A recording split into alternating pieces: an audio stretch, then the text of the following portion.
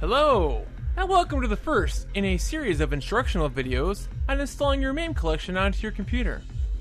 This video series will be using the instruction sheets that you were given, while I'll be having the added bonus of providing visual aid, as we will be following each step on screen. These videos were made with the intention of being easy to see, so feel free to use the full screen option. Well, this is only video one of a few, so let's not waste any more time and begin, shall we? Yes, we shall. So, step one. You want to download and install MAME onto your computer. In this video we're going to install MAMEUI, which is MAME but with a built-in front end or a graphical user interface. Where do you find MAME, you ask? Well, pretty much anywhere on the internet. It's not that hard to find. You can do a Google search for MAMEUI, or you can maybe check around to a certain resource on the internet and you might have no problem finding it. Okay, let's assume that you've downloaded the MAME executable file. What you need to do is double click on it,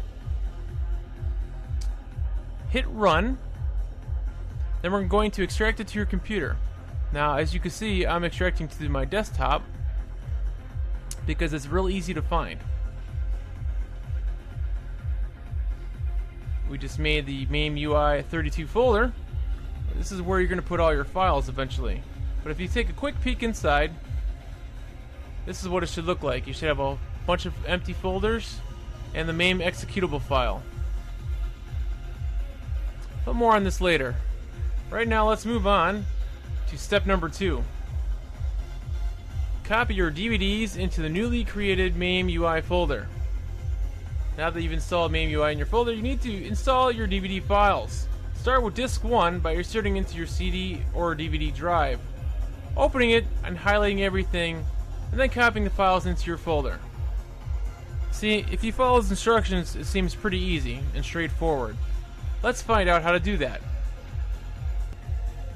Okay, moving on, as you can see, I have installed disk number 1 into my computer, and it came up with the autoplay feature, and it's asking me these different options. You want to choose open folder to view files using Windows Explorer.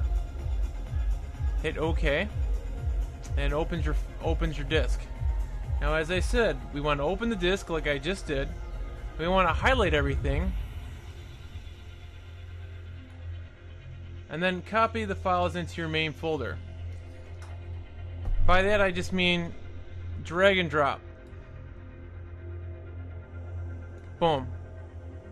This folder already contains a folder named Samples, blah blah blah blah blah. When you get this little thing, just hit yes to all. And it'll start copying everything from that disk into your main folder. It's that simple. Now this is probably going to take a few hours to do your whole collection. So I'm going to let this run for a little bit and then I'll be back.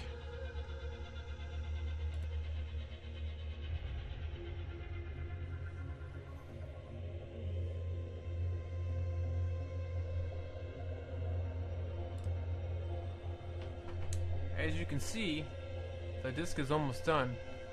I want to check out the clock here. That's about how long the disc 1 has been taking. I mean, you can rewind the video and see where I paused it a couple times. Should be just about done anyway. But yeah, this is a long process, and since you have many discs to do, just be prepared to sit there for a while. That's all. Take a couple days, do one a day, do a couple a day. However you want to do it, feel free. Alright. As you can see, that one's done. I'm going to eject the disc and I'm going to put another one in. I really don't have to do all the discs on the video, but I wanted to show you two so you can see how the process just continues on.